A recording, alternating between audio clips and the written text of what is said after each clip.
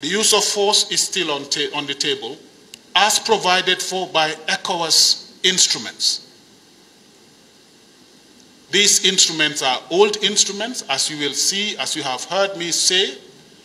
They date as far back as the 2000s, the 1990s, and these instruments have been subscribed to by all ECOWAS member states, including the Republic of Niger.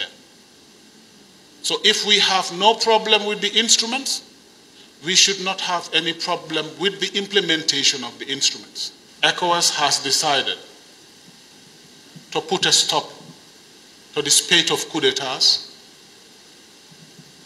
that we have been witnessing in the sub-region. And they have therefore decided to implement the instruments that are already in existence and to which all member states have subscribed. Afrique Média, le monde, c'est nous.